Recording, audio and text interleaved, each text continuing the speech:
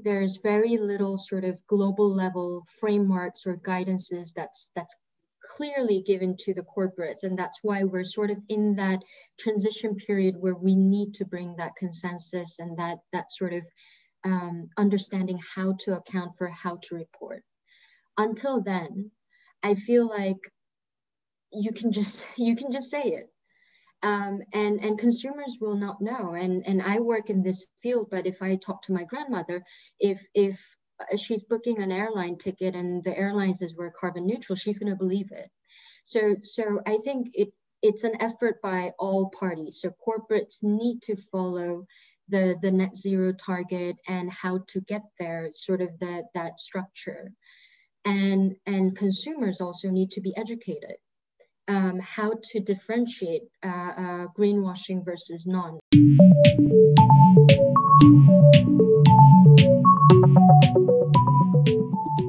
Margaret Kim is my guest on this episode of Inside Ideas, brought to you by 1.5 Media and Innovators Magazine. Margaret, or Maggie, is the CEO of the Gold Standard Foundation, whose gold standard for the global goals allows climate and development interventions to quantify, certify, and maximize impacts towards the Paris Climate Agreement and the Sustainable Development Goals. Maggie was previously the head of Green Climate Fund Liaison in the Office of Director General for the Global Green Growth Institute, GGGI, where she also served as head of strategy and integration. Maggie has also held leadership roles in the private sector, including as general manager, sales, strategy, and business development for a leading biotechnology company. Her strengths in strategic development and resource mobilization, coupled with a passion for sustainable development and combating climate change, supports Gold Standard in delivering on their vision for climate security and sustainable development for all.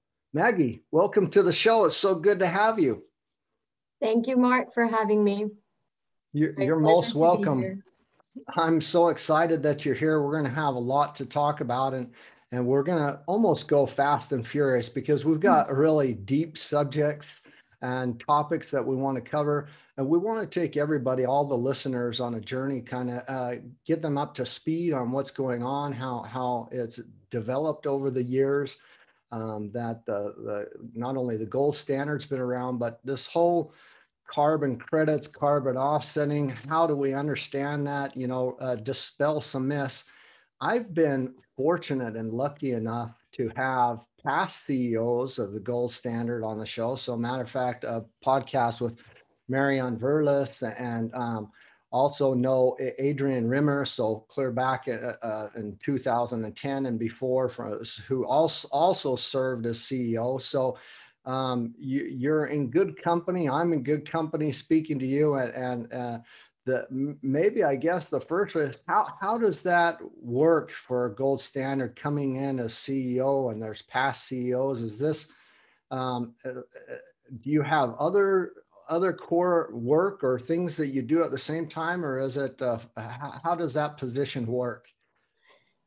So, of course, I'm continuing the wonderful legacy the previous CEOs set out for me and for the Gold Standard.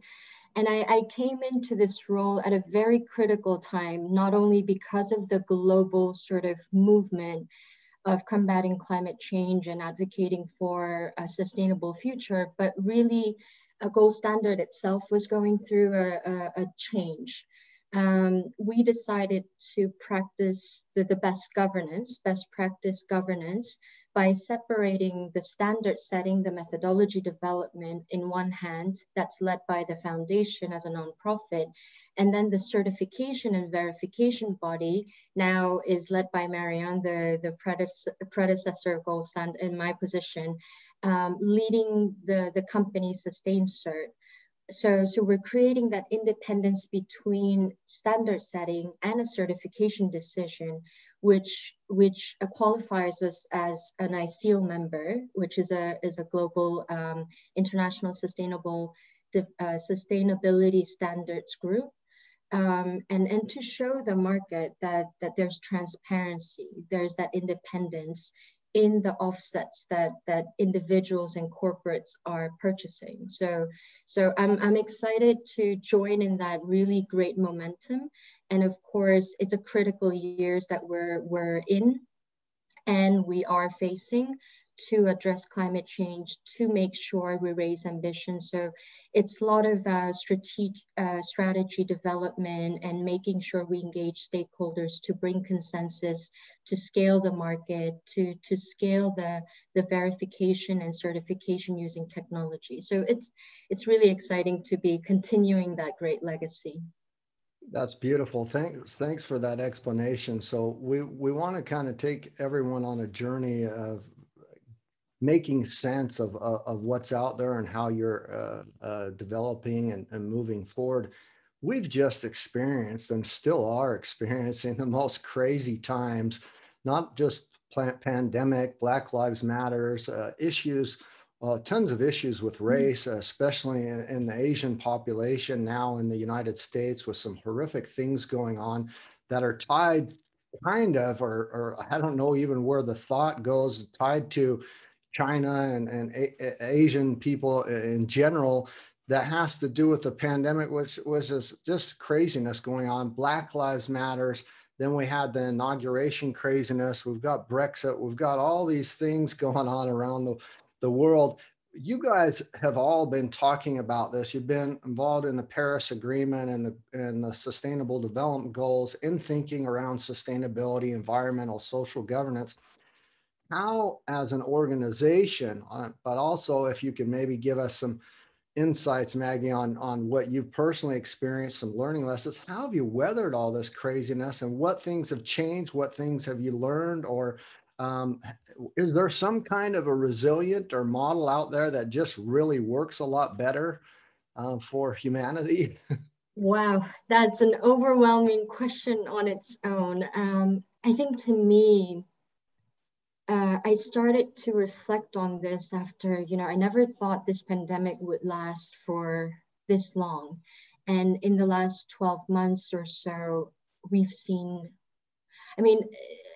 nowadays news don't really surprise me. In a sense, I feel like there has been so many critical, crazy news out there that affected everybody's life in the last couple of years and last couple of months. And to me, the global pandemic, the Black Lives Matter movement, recent, hate crimes against Asians and the elections, all of that really further unravel the complexity of systems and its associated risks around climate change. And I personally believe climate change is the biggest threat and risk that human race has ever faced. And there are numerous levels of interdependency, interconnectedness, and nonlinear interactions in all of this, the systems that we live in and the society that we live in. And that really got me thinking, how do we create that new norm?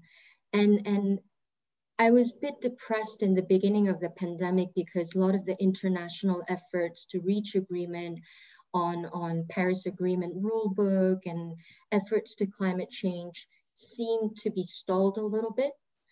But what really brought back my hope was that actually in the last 12 months, we've seen major governments, emerging economies, really committing to ambitious targets by 2050. We've seen major businesses ramping up their climate ambition, committing to net zero target by 2050. And that gives me hope that now people are finally seeing climate change is not something that environmentalists or advocacy groups are shouting out for, but it's really central to the economic recovery. So we've seen a lot of governments introducing green stimulus packages. How green it is as a separate question. So to me, at the end of this journey, I still see hope and light at the end of the tunnel, that it's actually creating a momentum, a global movement that's really bringing climate change and the need for sustainable development to the center of decision-making and governance going forward. So from Gold Standard, we were fortunate. None of us were terribly affected by the pandemic. Of course, emotionally, I think personally, everybody was affected. But work-wise, yes, there are challenges because all of our projects are on site and require specific, local stakeholder consultation, in-person visits and site visits, and those had to be delayed. So there are some sort of elements that are challenged due to lack of travel, lack of, because of the social distancing reasons. But overall, we're seeing huge increase in interest for carbon offsets and climate protection projects. So project developers the activities are increasing. Project developers are busy addressing the increased demand signals from the market and corporates. We've seen corporates commit to very ambitious targets, which then inevitably forces them to really plan on how to get there. So I think from Gold Standard's perspective, this pandemic and series of global issues have really surfaced the issue and made us to face that challenge. But it is true that we are living in a challenging time, and global pandemic like COVID-19, it really, the most vulnerable communities are the most affected ones due to climate change. So, and therefore, I think it's ever more important for corporates, governments, individuals, organizations, and communities to take that responsibility on climate action that's not only high environmental integrity and maximize sustainable development potential, but also put an equal importance on climate justice and societal values. So all in all, I still want to keep my hopes high. It has affected all of us, including myself, but I think it gives us a good opportunity to really revisit the values that we live on, and the fact that we can't compromise climate change or the sustainable development issues for the economic recovery. And I strongly believe that these can go hand in hand. So for me, I speak a lot about environmental, social governance, sustainable development goals, a lot around environment, human health, things like this. And I've been speaking that to large corporations clear down to individuals, and bottom up, top down, anyone who would listen. And a lot of people were kind of saying, "Oh, we're good, we'll wait," or it's highly expensive, or it's difficult. And I switched back in 2015, really firm and hard, saying any event that I travel to must be carbon offset, that there has to be this taken into account. It has to be an event that's thinking in this direction, and whether that event did it or not, that I was going to do it if I was going to attend, and therefore that there need to be some kind of a balancing out. And when I attended that event, kind of with that in mind, I when the pandemic hit, my phone, my email blew up. I mean, people were like, "We didn't listen to you. How can you help us? How can we get back to business?" I know you guys deal on a much higher level. It's the standard level. One, I'd like you to kind of explain, just for those of us who have no clue what the Gold Standard does and is, that, but also who is it for? Is it for corporations, cities, countries? Is it for individuals?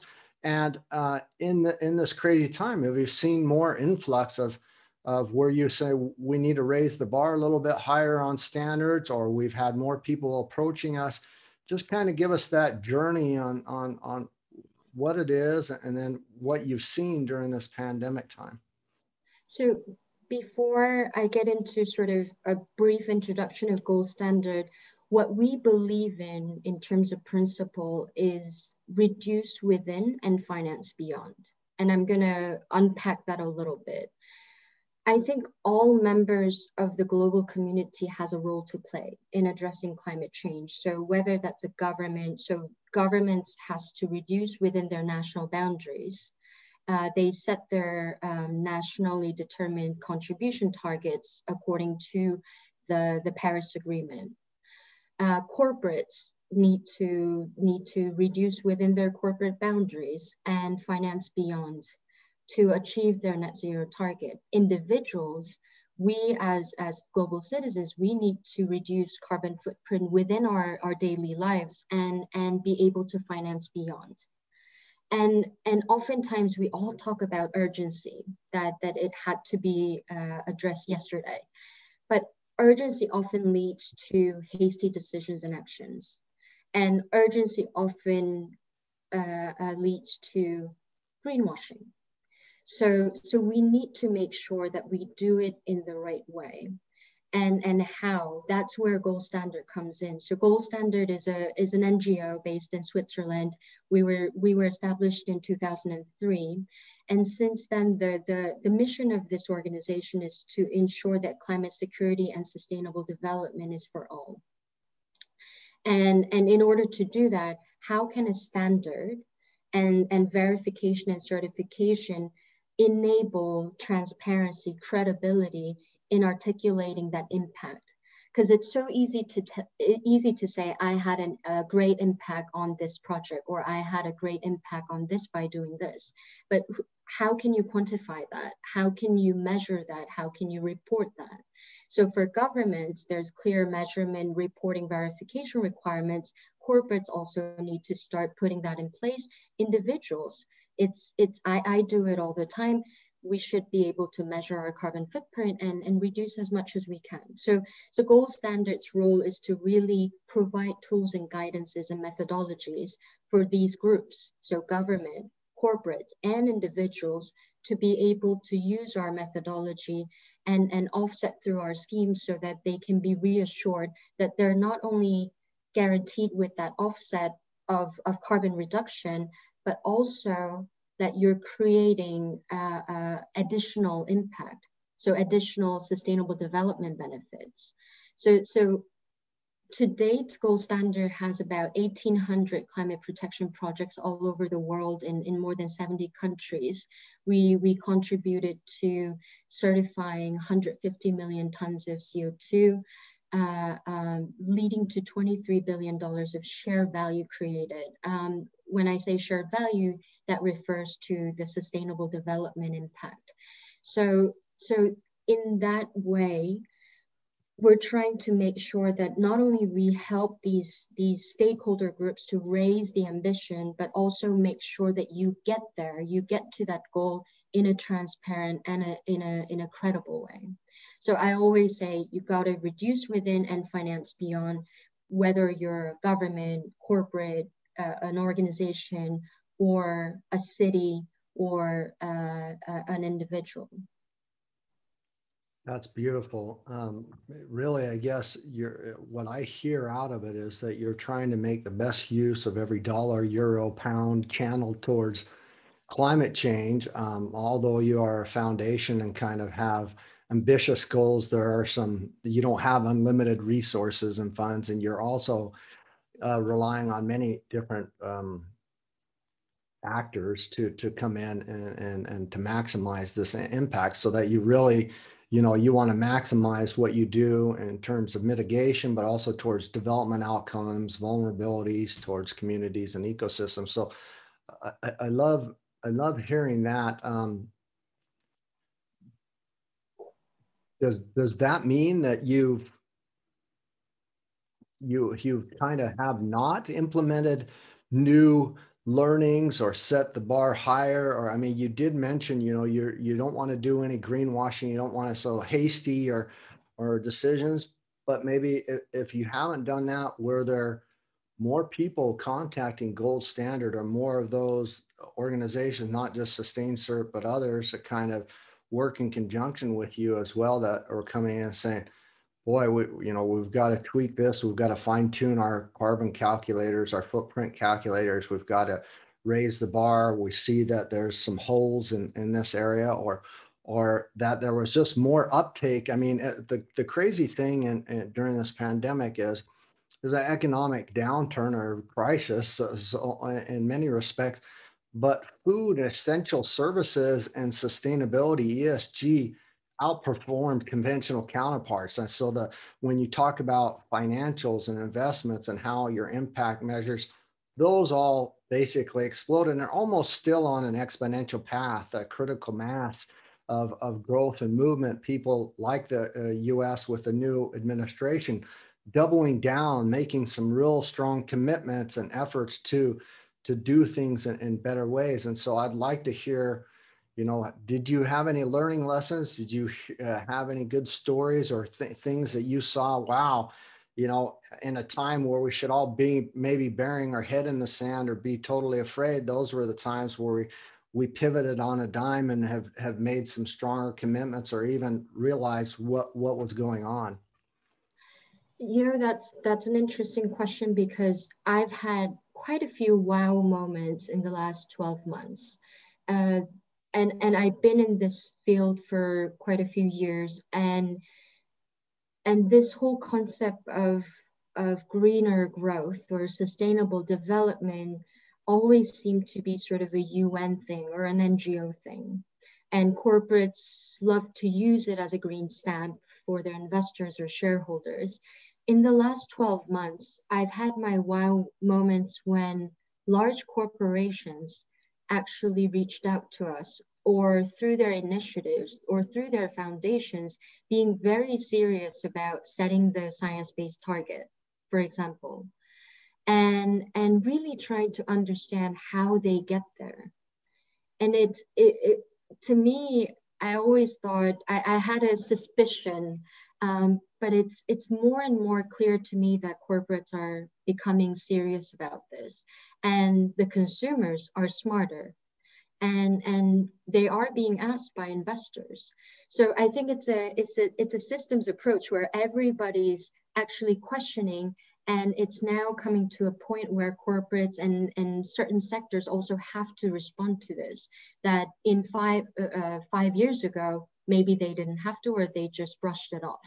So for corporates, for example, it's clear, because we at Gold Standard, we always advocate for the 4 steps for a corporate to achieve their net zero target. One, they have to measure and disclose carbon emissions. So their carbon accounting has to be robust, and have a plan on how to get there. So reduce climate impact in line with your science-based target, and make sure that you finance emission reductions to compensate for residual emission beyond, by investing in climate action beyond your boundaries. And finally, most importantly, advocate for that strong policy change. So, and it's obvious to me nowadays that corporates are actually coming to us to think about what's the short-term, medium-term strategy. Because you can easily say, as an employee working for a large corporation, you can say, okay, this is something that I don't have to worry about because I'll be retired by then, when that judgment day comes. But people are serious. They want to really build a division that really works on this and really understand what are high impact projects that they can invest in, how they can green their value chain, supply chain, how can they help their supplier farmers. So it's a really integrated approach and a serious manner. So I've had some wow moments with some of the corporates that we've been working together, and also governments. And surprisingly, it's not just the developed countries in Europe where I'm sitting in, but really some of the developing countries on the other side of the world is coming to us. Government of Mongolia said, we really want to have a robust MRV system, integrated MRV system that can measure, verify, and report against our progress. I mean, these are the wow moments where, I feel great about my job, and seeing that change, seeing that movement firsthand. So I guess the lesson learned is, the momentum is here, and we gotta build on it and make it work in a right way. There's a couple of things within that as well. what I've seen, and I want to maybe you have a story, or maybe you've seen this as well. Those organizations, corporates that maybe before the pandemic, maybe even as far back as 2015 or even 2019, had already started moving and offsetting and a strong ESG, because you mentioned those four pillars that in order to do it, you have to kind of address those. And what, let's be honest, what that means is really a shift in your business model, how you report, how you measure, how you do those things, and then also how you speak about it.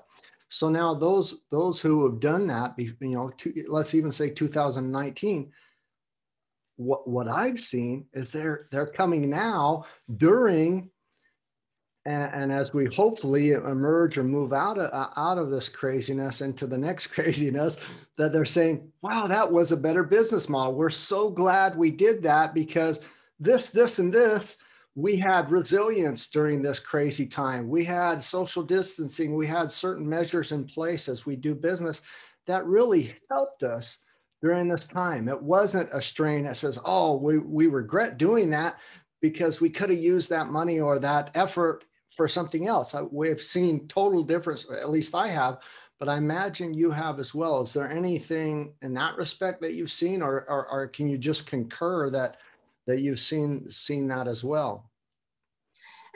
I think I'm pretty ambitious with the bar that I set for these large corporations. So I think there's still huge room for improvement, but I do give credit to some of these corporates that already started years back.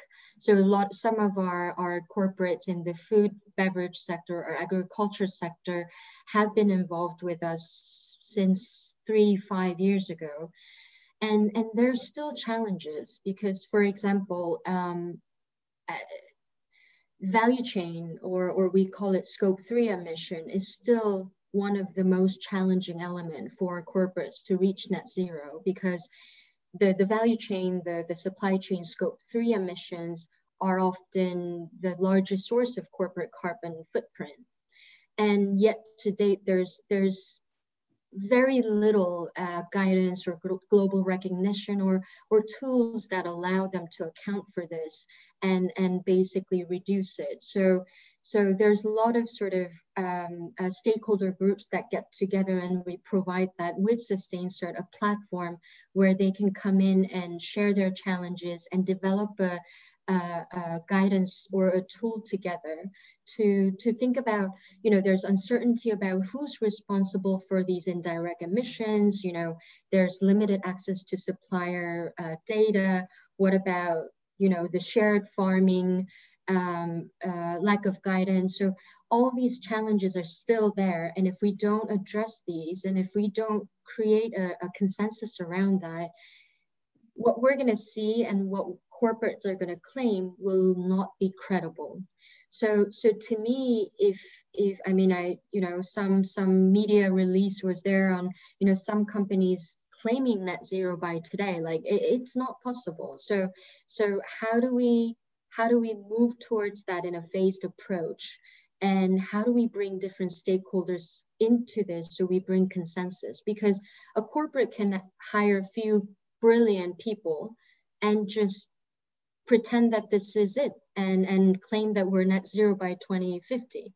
But who's going to verify that? What are the steps to do that? So to me, I'm cautiously optimistic that some companies are actually seeing the change of business model profiting them.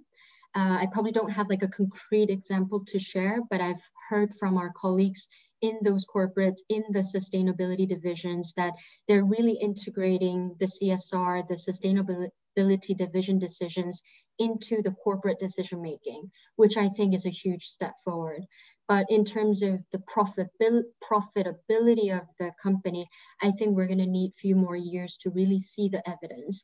And once that evidence is triggered and shared, publicly communicated, I think that's when all the companies, the rest of the corporate sector who hasn't really bought into the idea, will join in. So I'm very thankful to be working with some of the pioneering corporates right now, especially in Europe, to tackle some of these challenges. There was, so that brings up a bunch of areas we could dive a little bit deeper in. I kind of maybe we'll just tickle the surface and go in a few. So in some respects, I'm hearing your position on the term or climate neutral claims that companies use today. There's several of them. The best example probably is Delta Airlines and Valentine's Day 2020, before the pandemic hit, says we're going to March 1st, we're going to be carbon neutral, climate neutral.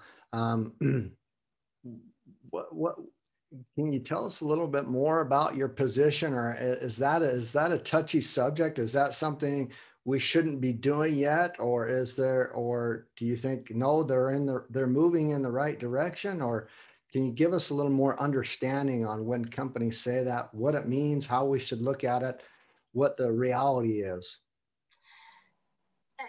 I think we need to sort of move away from carbon neutral statement, and to me, it's very clear that for corporates, for large corporates, there's a clear global body that sets the targets. So there's the Science-Based Targets Initiative group, comprised of a number of respected NGOs. Including WWF, WRI in the States, and UN Compact and CDP and others. And basically corporates have to submit their targets. And that's first, to align with science. And then you basically have to follow the 4 steps I shared earlier to reach that target. And it is true, there's very little sort of global level frameworks or guidances that's clearly given to the corporates. And that's why we're sort of in that transition period where we need to bring that consensus and that sort of understanding how to account for how to report. Until then, I feel like you can just say it. And consumers will not know. And I work in this field, but if I talk to my grandmother, if she's booking an airline ticket and the airline says we're carbon neutral, she's going to believe it. So I think it's an effort by all parties. So corporates need to follow the net zero target and how to get there, sort of that structure. And consumers also need to be educated. How to differentiate greenwashing versus non. So I think, and also globally, there has to be a framework that supports these corporates to make sure that these information is clearly, transparently disclosed, and consumers have access to that. So I think it's an effort from all parts, and NGOs and CSOs need to be watching how these corporates actually move on their commitment. So to me, I think it's hard because this industry has so many jargons, and it seems like every 5 to 10 years, the next trend changes. How we call the same concept changes, and that really bothers me. It's simple. We got to reach net zero by 2050, and according to Paris Agreement, we need to balance the carbon emission with carbon sinks by mid-century. I mean, it's simple goal. How do we get there is a question we need to all answer. So to me, there's no point of using these different jargons to package it. And I really hope that global community or the bodies that govern this or bodies that lead this sort of streamlines terminologies, concepts, and definitions, so that consumers and the layman people who every day go through without thinking about climate change every day are clear on what they're getting. I think there are so many. I mean, we could really go deep because one, there's the greenwashing, but the other one is, airlines saying we're carbon neutral and things, but they're in some respects also putting the onus back onto the passenger, the consumer, to book a carbon neutral flight or to do offsetting through their booking process, where it would almost be better that was already included in the package from the beginning, that they says, no, we'll take care of that. And that's just somehow included in the price and in the total experience that they're doing that for you.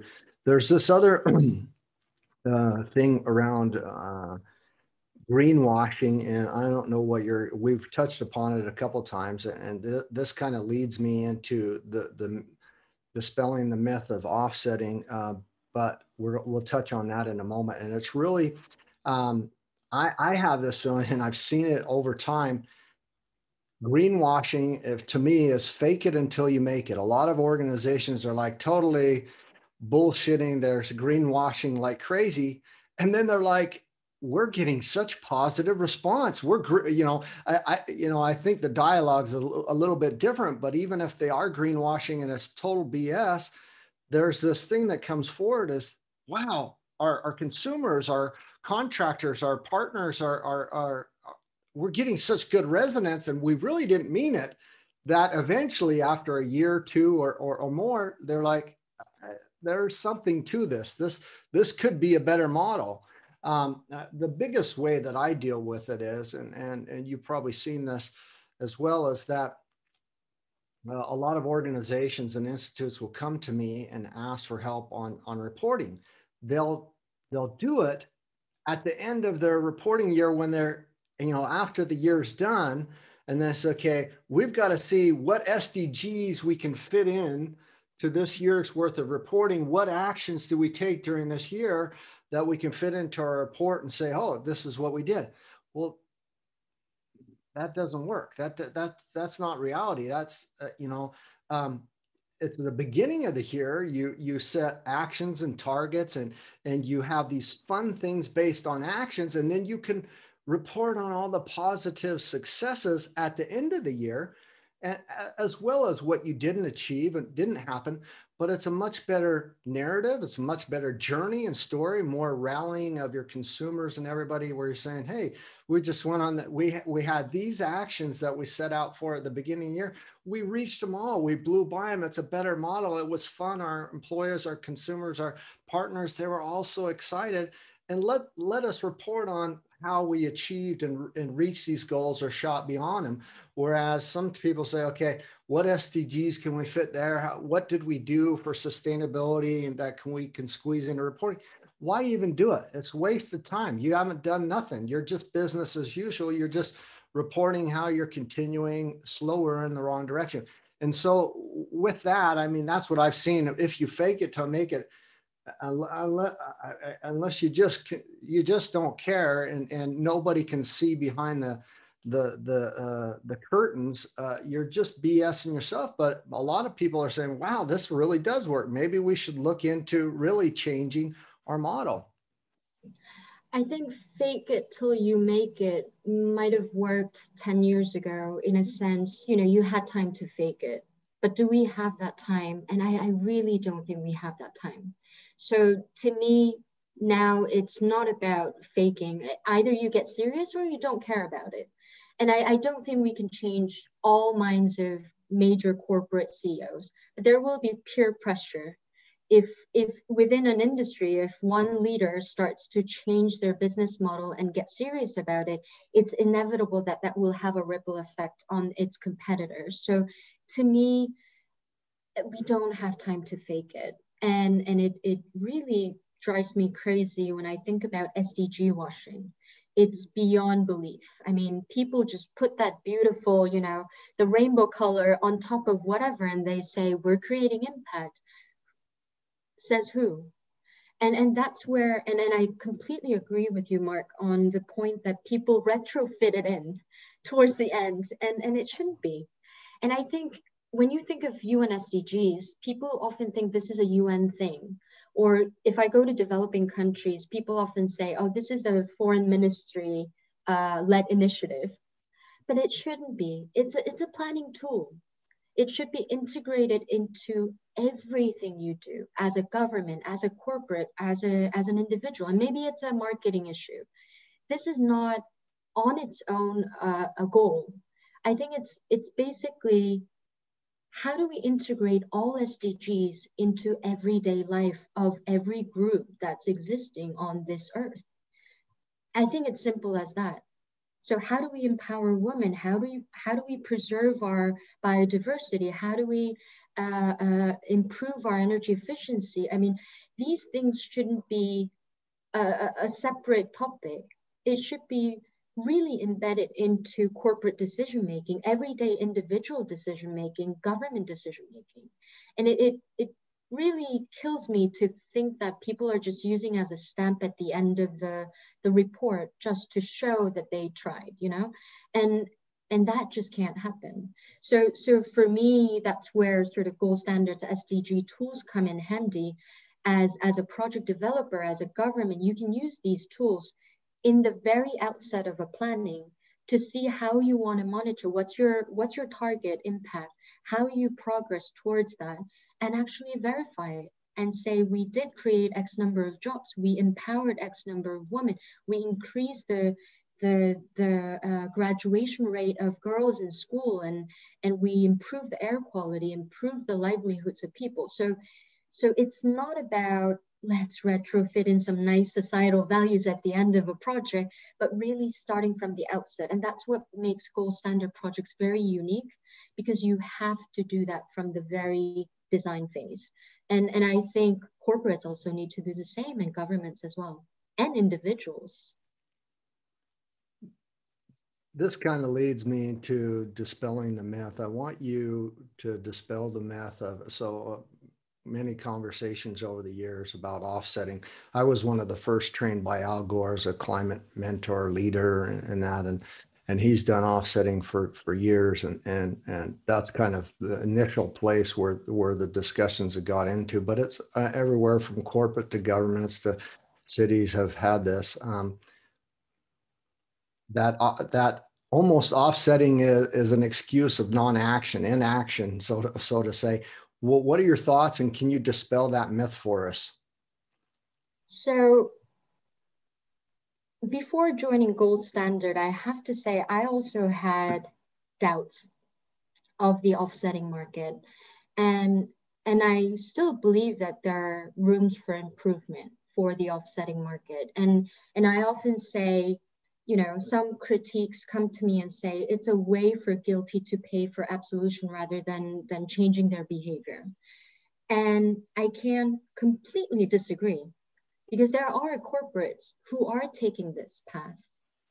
And that's why it's very critical for standards like Gold Standard, who's operating in this market without a regulatory framework. It's important that standards like us make sure we stand for the highest environmental integrity and maximize sustainable impact of the projects that we review and certify. And that gives the buyers of these offset carbon assets the confidence that they're not only guaranteed of one-to-one, so one credit means 1 ton of CO2 reduced somewhere, that guarantee plus the potential, the sustainable development impact they're having through purchasing this credit.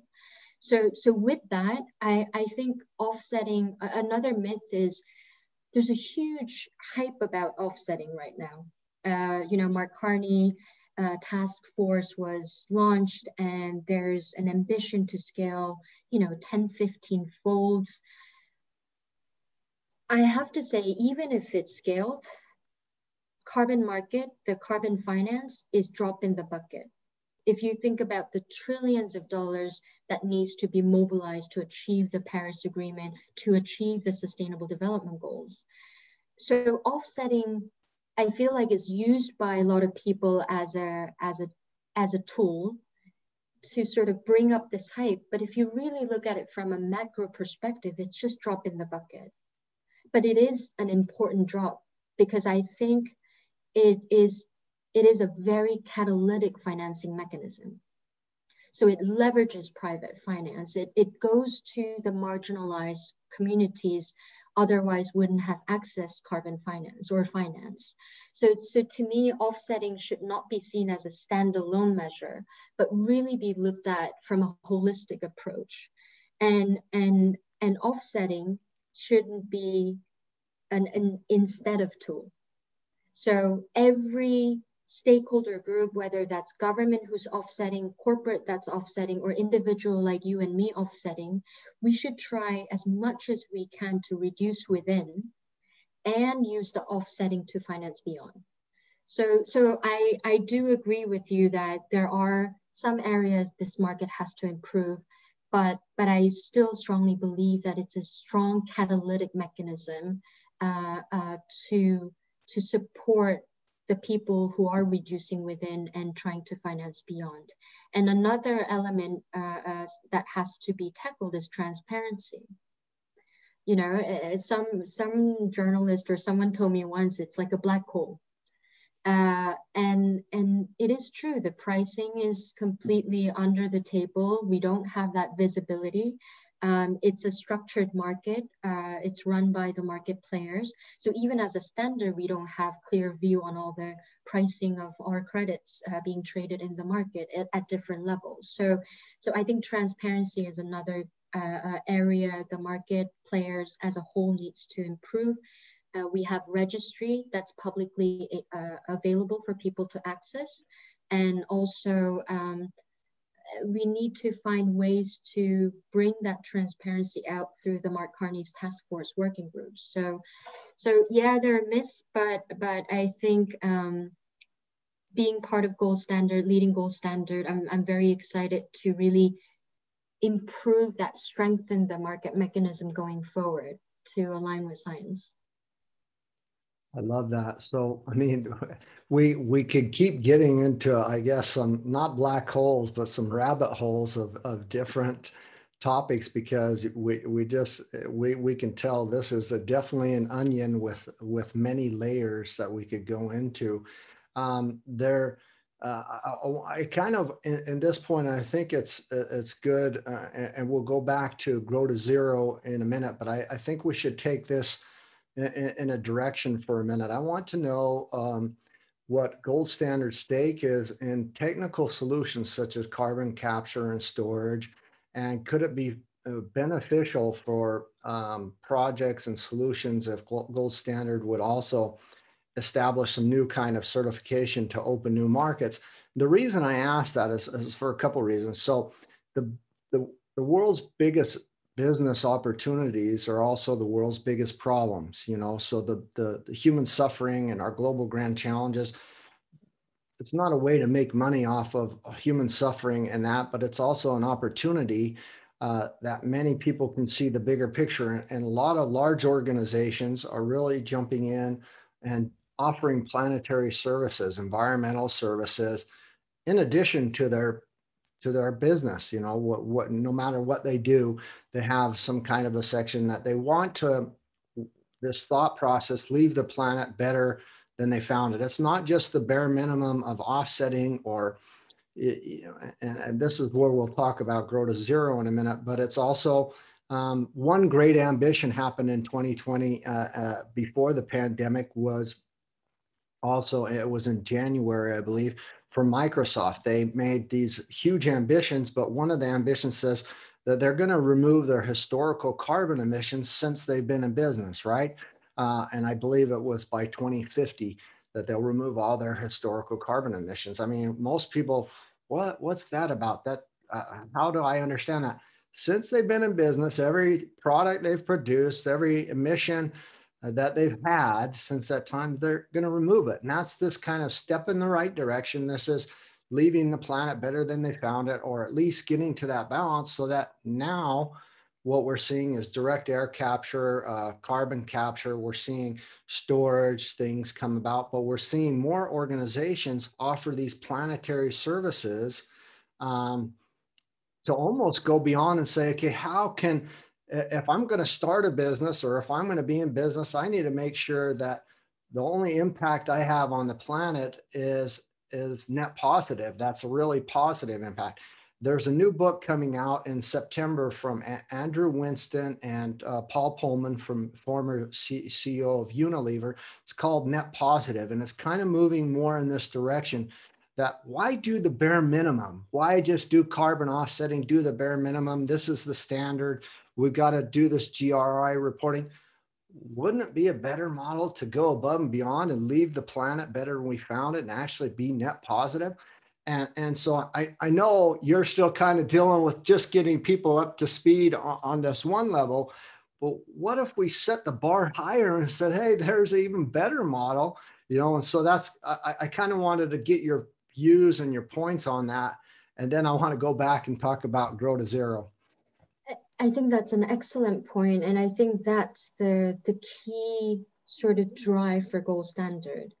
So yes, on technical aspect, we are still working with our stakeholders to get to where we should be today. But the thought leadership, the Grow to Zero, the advocacy we're having is how do we go beyond that, and how do we use offset? Because these whole myth of offset is coming from doing the bare minimum. How can we use the market mechanisms to create that positive, like quote unquote positive scenario? If everybody's reducing within, reaching net zero, and using the offsetting market to compensate for the residual emission as a corporate, for example, you're actually reaching for the positive scenario.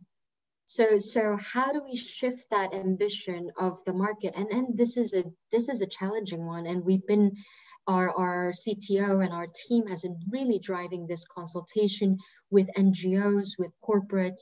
And of course, some of the progressive ones are really driving at that. But still, we have a huge population we still need to bring with us. So to me, I always say, carbon market shouldn't cover all projects.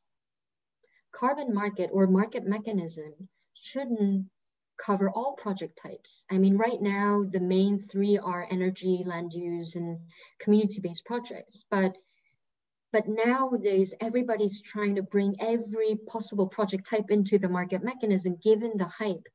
But can you ensure permanence? Can you ensure integrity of these projects? If not, then we shouldn't entertain that in the market, because there's other mechanisms like climate finance. So for example, Gold Standard works with a consortium of partners like private equity, Pegasus Capital based in the US, BNP Paribas, a bank in Paris, a bank in France, and few NGOs working on infrastructure projects and conservation issues like IUCN and R20. We created a $750 million private equity fund to support small to medium size, micro to small size infrastructure projects in developing countries at a subnational city level. And Gold Standard's role is to verify, monitor, and measure and verify that impact at a fund level as well as at a project level. So we're saying not all projects need to force fit into offsetting scheme, but there's plenty of finance out there that you can access. So to me, it's really having that macro view of what finances are available and where's the need, and fitting that right into strategizing, putting that strategy in place to make sure you access finance accordingly based on the criteria that your investment potential has. So are you telling me that right now, maybe that those technical solutions, carbon capture, storage, some of those other things are kind of ones that you really haven't decided on yet, that you're kind of holding off, and maybe there's some other markets? And you can see why I mention it, not only because of the Microsoft, but it was just a few months ago, or not even a month ago, that Elon Musk come out and said, you know, carbon capturing type of a prize, or to the person who can do it, things like that. People are really looking for technical solutions to save and solve some of our climate change problems. And I guess I want to know, Do you think that they will do this? Will these technical solutions solve our problem, or you're just focusing in on these areas right now, and that could be expanded in the future?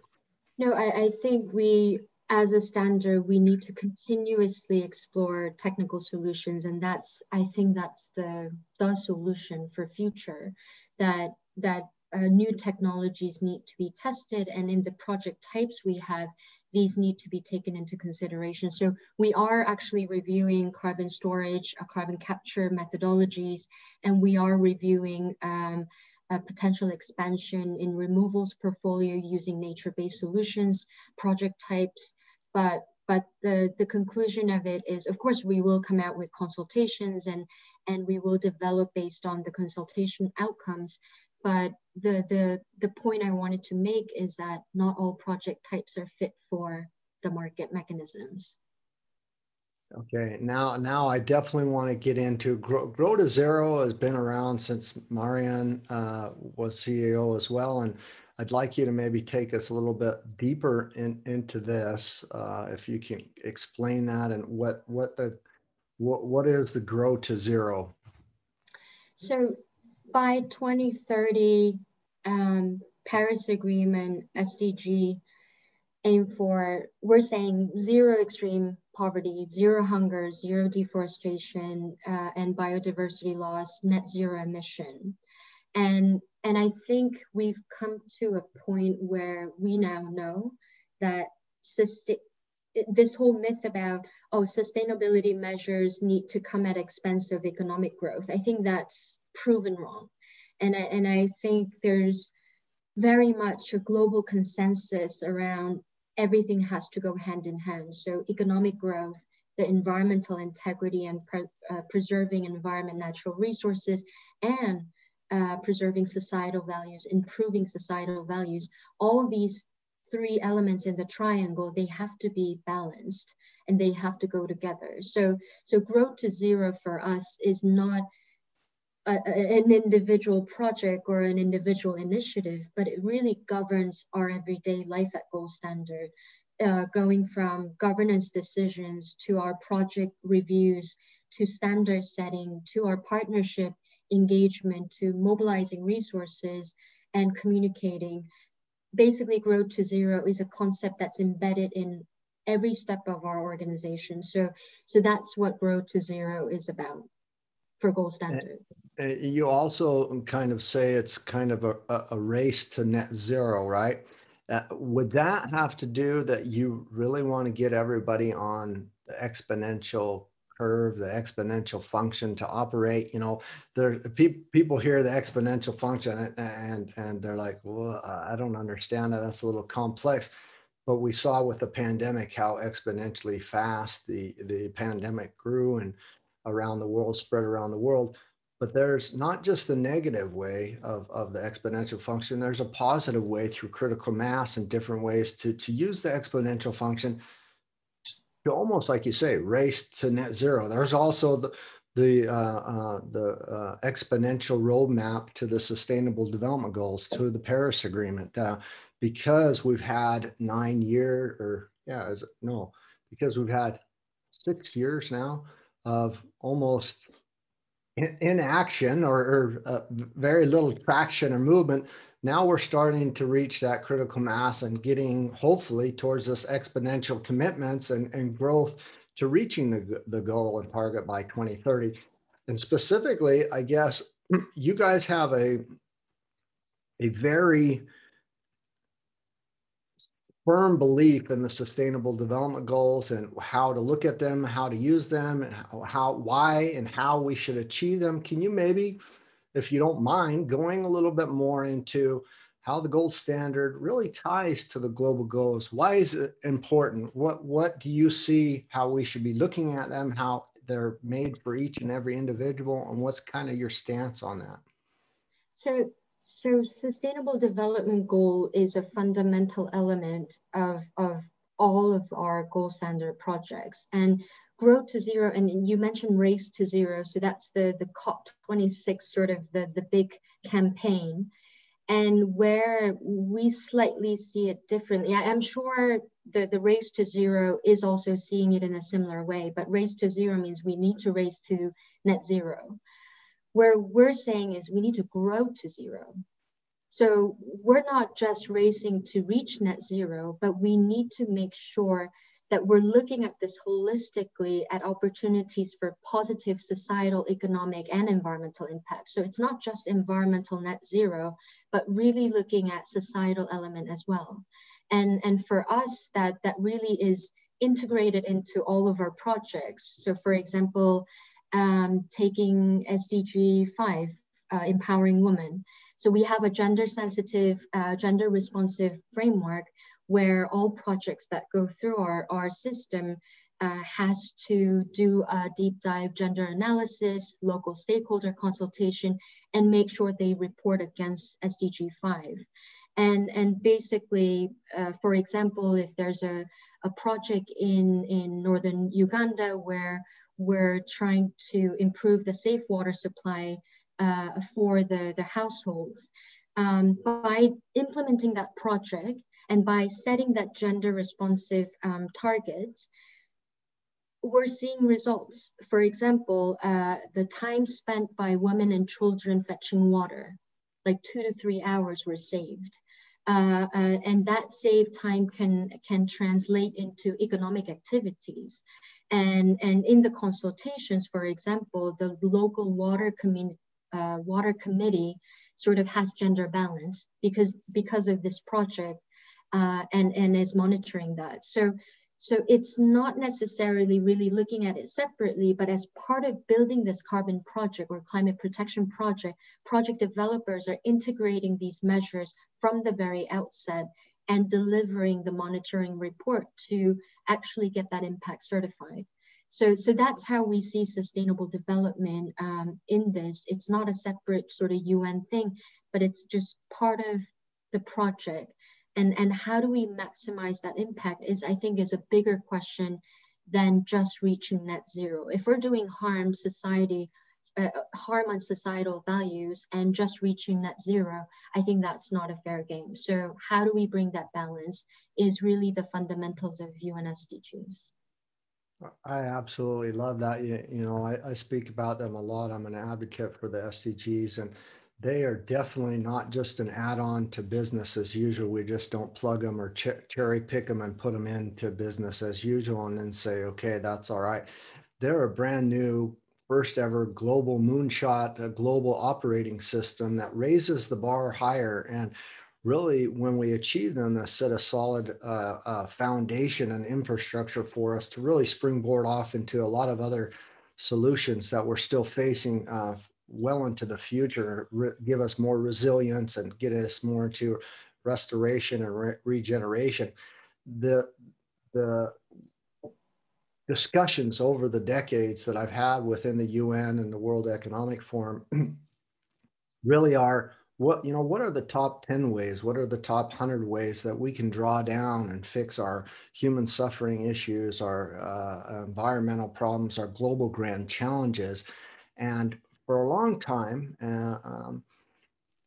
there was no unity, no unification in this discussion. Nobody knew. You'd hear 15 different answers, 100 different answers, and it wasn't really unified. And so I'm so glad for the Paris Agreement and the Sustainable Development Goals.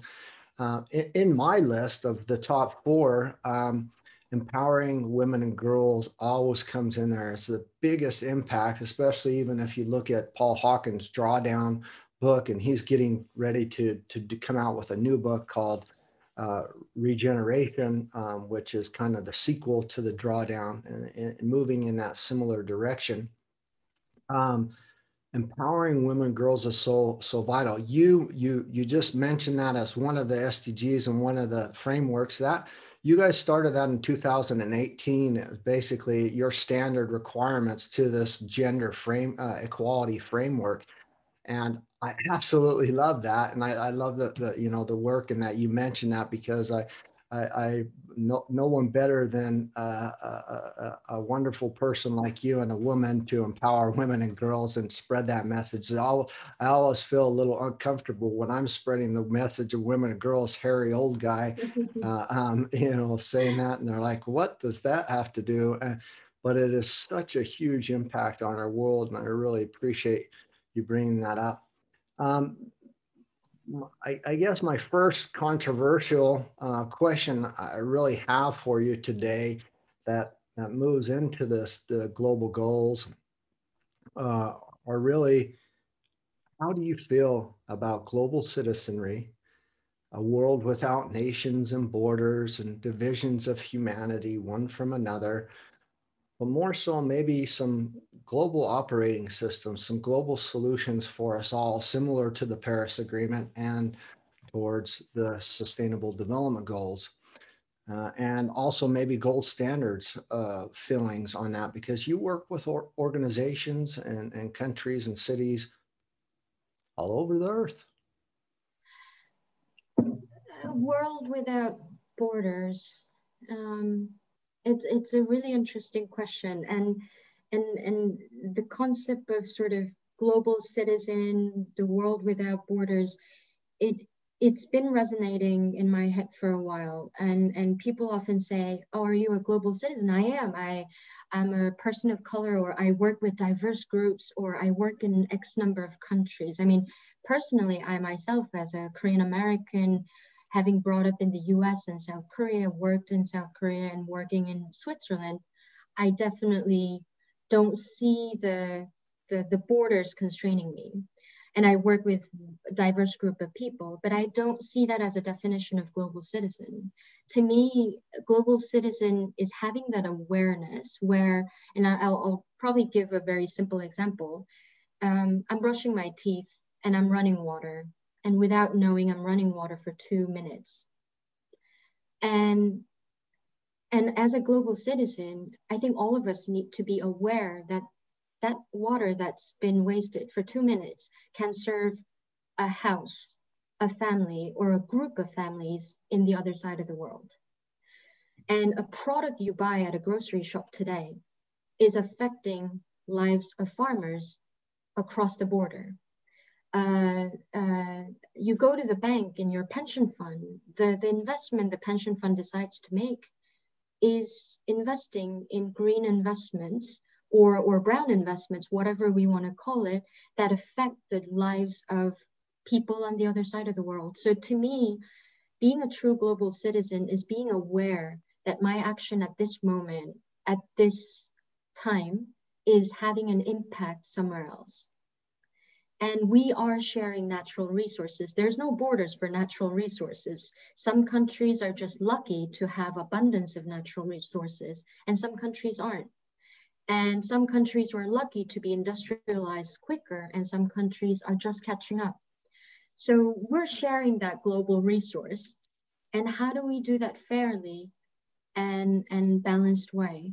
And I think global citizen means we recognize and be aware that we're part of that global community that's sharing resources, that's given to us freely. And how to do that responsibly. I think that's where the global citizenship concepts resonates with me. And the borders, I feel like, I think I read a study long back a few years ago where they did a study on what if you didn't have a border between two countries of similar size, similar GDP versus, rich and poor, and then did a study, and both concluded that economically it's beneficial without a border. But at the same time, I feel like we're all human beings. We need to be part of a community, part of a culture. And I think it's really about being respectful of the difference. So those borders create that difference inevitably. And how do we respect that with or without borders? And I think that resonates back to, the hate crimes, the racism that we face in the US and all over the world. And I feel like global citizenship is really being aware of these things and being responsible for your action. and knowing that your action one day or at this moment is affecting someone else, somebody else's life and their families. So gold standard, I think we believe in the same concept. We sit here to make sure that there's equity, there's better equality, there's less scarce resources, and there's more balance in the resources we use and the global resources we have, because we're so fortunate to be living on Earth. And how do we make sure that we preserve that and do it in a credible and measurable way, so people aren't just putting labels on it. Well, I thank you for explaining that so eloquently, and you definitely got the concept and idea and portrayed it so nicely. Just gold standard or even carbon offsetting in and of itself, one a lot of people don't know that carbon offsetting is not just CO2, it's all greenhouse gas emissions, but also those emissions don't hold to borders. They're like species, they're like nature, they're like wind and water and air. Mm-hmm. They move all around this earth. We're all on the same planet. So it's very difficult to, we can calculate to a certain degree of accuracy a footprint of a company and the how we should do the bare minimum offsetting in a good way. But the greenhouse gas emissions, the emissions that for the Amazon rainforest was burning in Brazil, it affects us all over the world. It just doesn't remain in those borders. And so we need to really, that in conjunction to what you so eloquently see, kind of have that greater vision, and there's plus and minuses. It's not a disappearance of culture and beliefs and even where you're born, but it's also, on the other hand, that just because you were born in some impoverished place doesn't mean that you're also entitled to the basic needs of somewhere else that would receive in America or in Europe or Germany or wherever you are in the world, that we're all breathing the same air. We're breathing the same recirculated air that Gandhi and Caesar and whoever else in the world in history has breathed. And there is really no place on this earth that we can hide from climate change or hide from exactly. our environment, our climate, our air, our water. If we drink it, it eventually will reach us all if we're here long enough. The next hardest question I have for you is truly the burning question. I ask all my guests this, and it's WTF, the burning question. And it's not what you would say or think, the swear word, but it's what's the futures? And I want to know from you and maybe Gold Standard, what's the futures? What's the direction? And what's the plan, where we're going? That's a second overwhelming question after your first question. The future, I mean, just very simply, it has to be a better place. And I'm not saying we'll be conflict-free in the future. I'm not saying we'll be just abundant with natural resources in the future. But all the fight we're doing, all the effort this generation is putting in should result in something that's better for our next generations. So I hope the future will look more fair and equal. Men and women, different ethnicity groups, countries, cultures. I hope the future won't suffer from extreme hunger or poverty. That the future, our next generations don't have to worry about depleted natural resources. That the next generations will prosper with technology and efficiency. And all of that, I think, I know this is very theoretical, but that's what we're working towards. And I think that's the sense of my purpose as an individual, as a professional, and also as Gold Standard. That's what we're headed towards. And in that, of course, there are technical things we need to do to raise the ambition of the market mechanisms we work in. provide tools for the corporates to achieve their targets in a transparent and credible way, and climate and development finance to developing countries need to be measured and reported properly, and we'll do that. But the real future I hope to see is a better place for everyone. I truly hope so, and I love how you describe that. I want to go. It's not really a step back, but we're talking about the Paris Agreement, and we're talking about the Sustainable Development Goals 2030. So we've got, before the decade's out, 9 years left. I really want to go into offsetting specifically in the framework or the guidance of the Paris Agreement. What can you tell me there? What is there support and help for you there, or is it old, vintage, outdated things that are kind of still offsetting climate neutrality under the Paris Agreement? Or what is your understanding? How is the Paris Agreement helping with offsetting and moving us in that right direction? It's a very timely question, because we just concluded the consultation as gold standard on aligning our gold standard for the global goals with the Paris. And it is a controversial, or I would say heated discussion. But fundamentally, everything has to align. If we have small groups in the corner doing its own thing, and it's neglecting the global sort of efforts to account for carbon emission, this mechanism will not be credible. So for us, it's important that we align with science, and we hope that that means Paris Agreement. And we will be considering some new rule updates, for example, corresponding adjustment. So that's the most contentious topic right now, and I won't speak too much about it.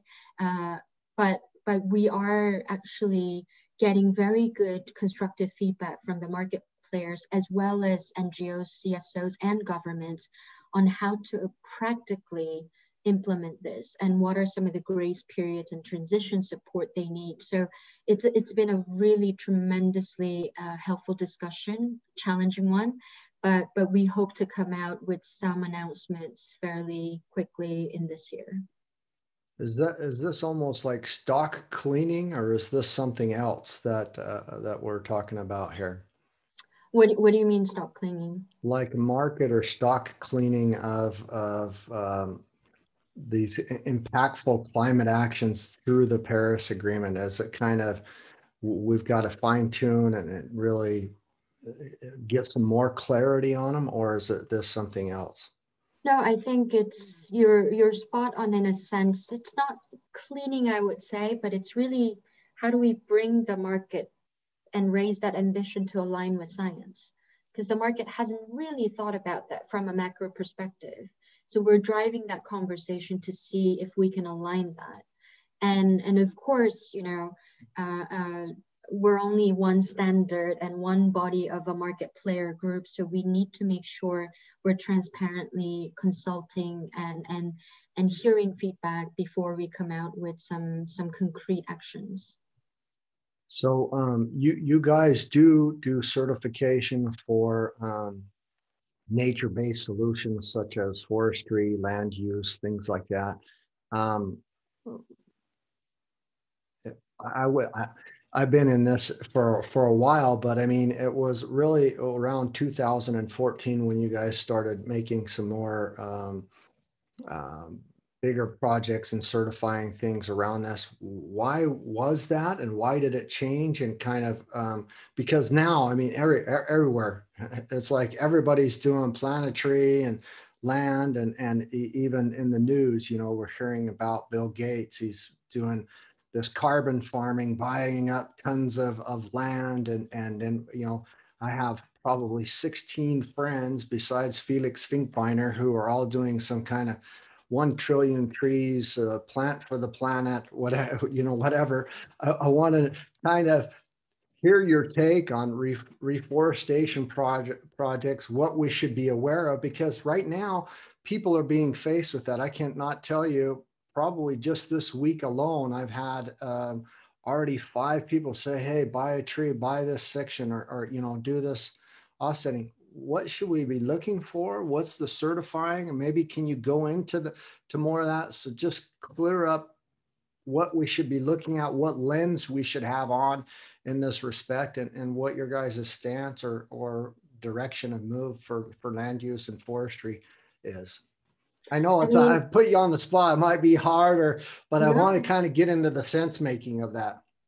No, it's important question. Nature-based solutions are fundamental part of, you know, climate action and biodiversity. And I think it was last year when UN Secretary General said, he cited some studies saying NBS can provide like 1/3 of cost-effective climate mitigation needed to reach the targets. And to me, nature-based solutions a critical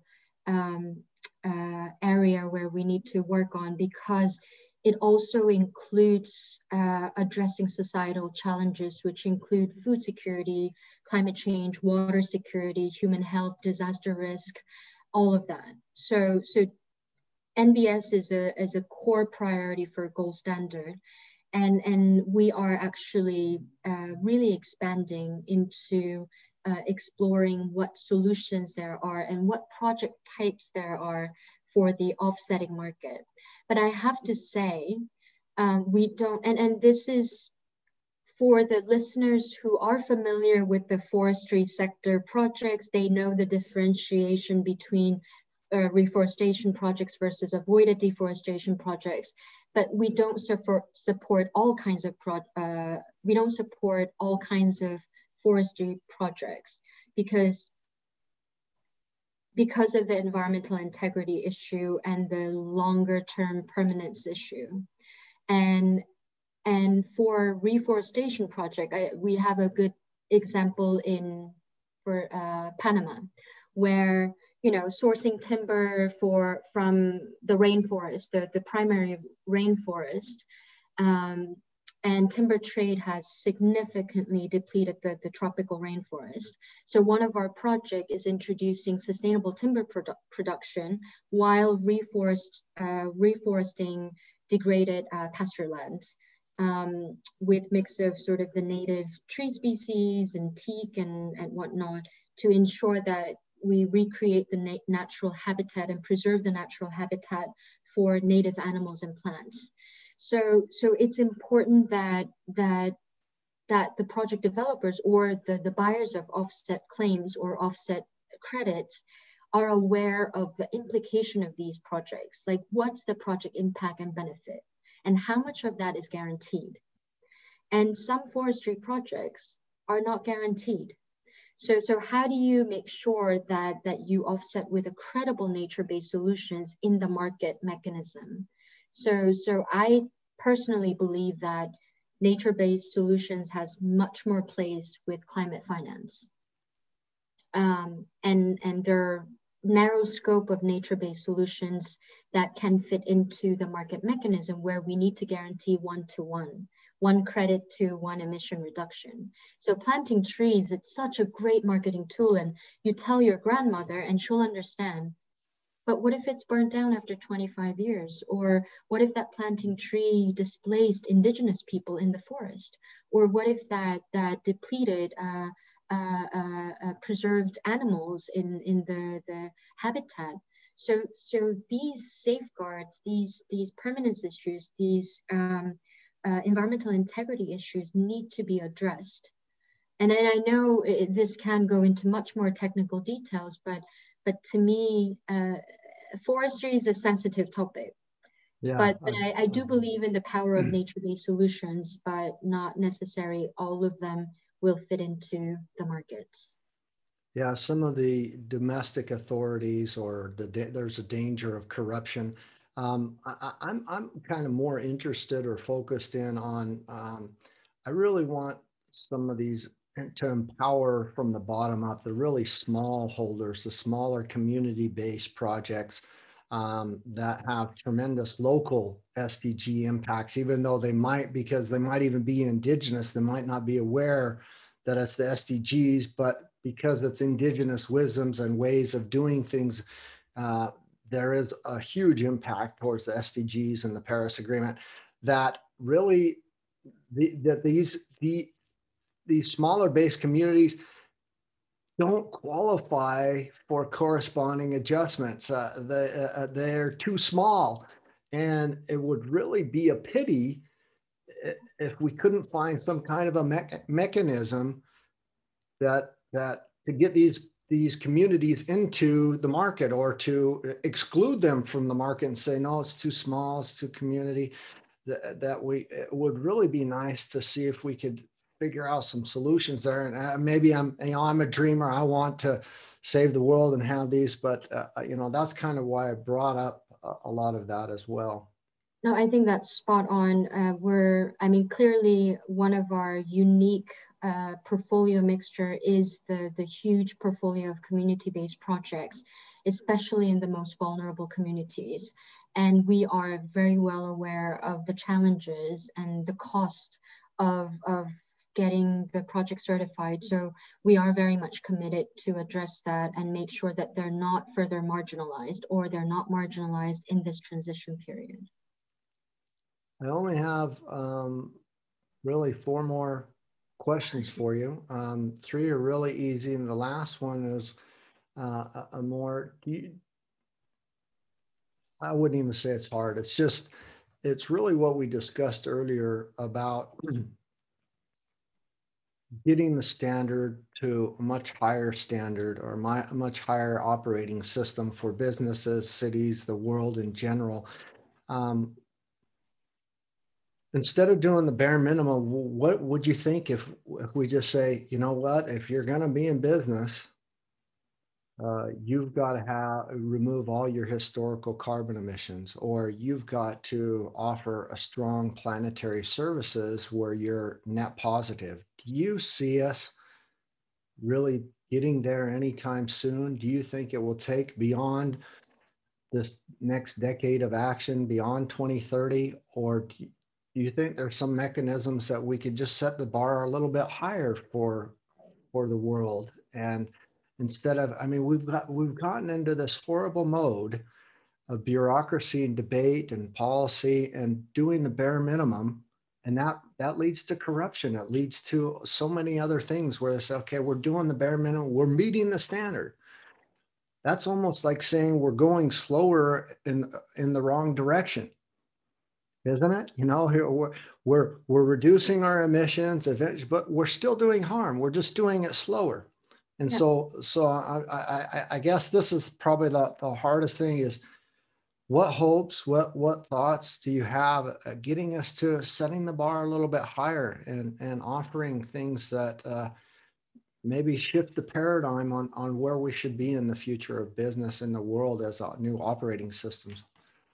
That paradigm shift, that setting the bar high is always uncomfortable because it's asking you to get out of your comfort zone.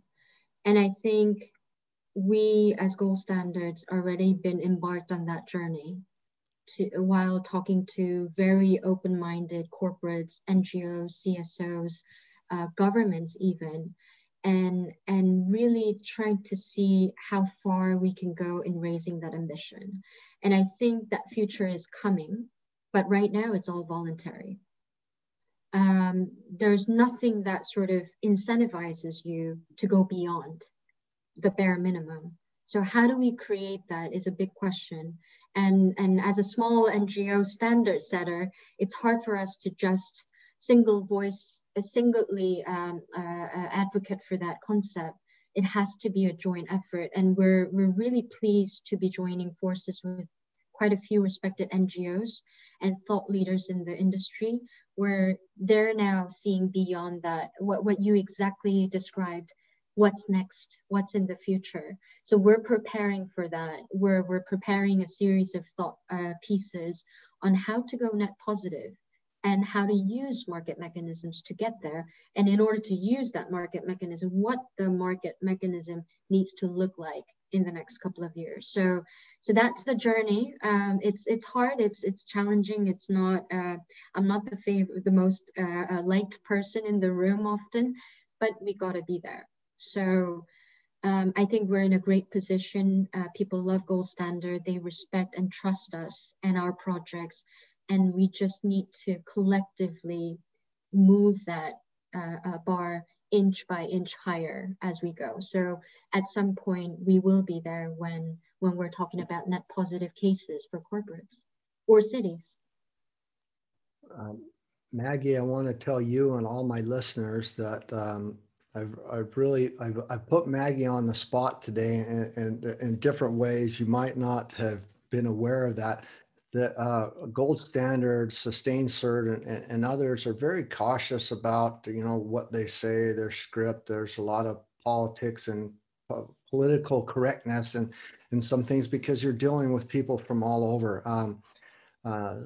Gold Standard has wonderful communications officer, persons that we've spoken to, and there's all sorts of other things. But I want you to know that Maggie spoke from her heart. She spoke from her knowledge and breadth of knowledge, and gave us the real deal of what's going on.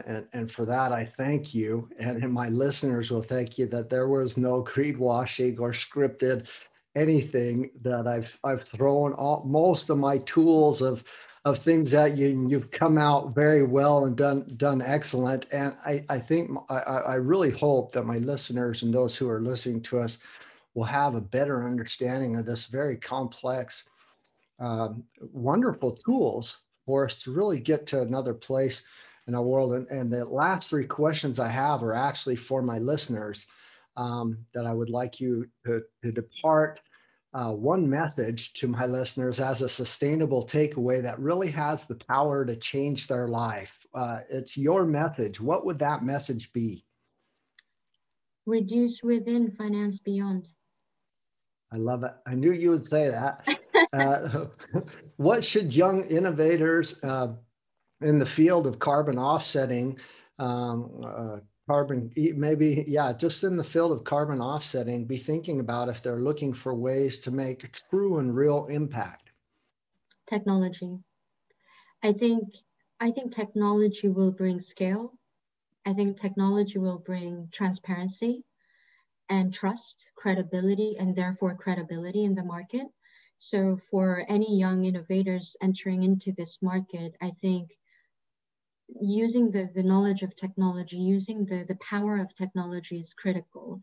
And I think that's one of the reasons why we have Sustained Cert as a sister company, where they're driving the technology innovation, using the digital platform to scale it so that project developers benefit from it, but also the buyers benefit from it and the retailers benefit from it. So it's using that technology. I think that's going to drive real transformative change for this sector in future.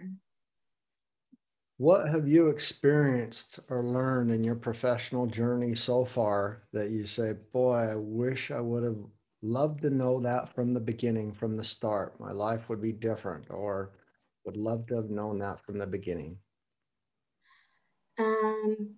Power of teamwork. And I know it's so cliche to say, but I cannot stress it more. Everything's delivered by people, different people from different backgrounds. So power of teamwork, understanding differences and creating synergy out of those differences and common goals. I think that's something, if I had known that in my year 1, 2, 3 of my career, I would have been a better employee at the time. I think that's important. And power of leadership. And people often think leadership comes from top management, but I think leadership comes from every level. And that's what makes me excited to work at Gold Standard, because literally every single colleague of mine take leadership in their work. And I think power of that, and that goes sort of back to the notion of empowerment.